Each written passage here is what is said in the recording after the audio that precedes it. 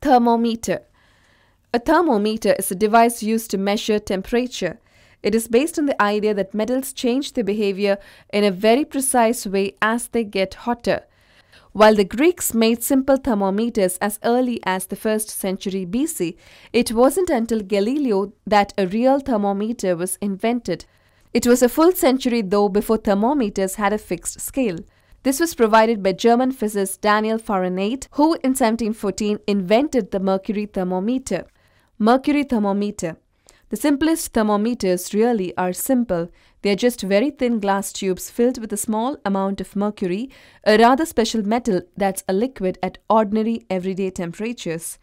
When mercury gets hotter, it expands by an amount that's directly related to the temperature. So, if the temperature increases by 20 degrees, the mercury expands and moves up the scale by twice as much as if the temperature increases is only 10 degrees. All we have to do is mark a scale on the glass and we can easily figure out the temperature. How do we figure out the scale? Making a Celsius thermometer is easy because it's based on the temperatures of ice and boiling water. These are called the two fixed points.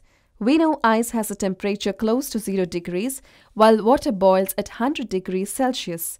If we dip our thermometer in some ice, we can observe where the mercury level comes to and mark the lowest point on our scale, which will be roughly 0 degrees Celsius. Similarly, if we dip the thermometer in boiling water, we can wait for the mercury to rise up and then make a mark equivalent to 100 degrees Celsius. All we have to do then is divide the scale between these two fixed points into 100 equal steps.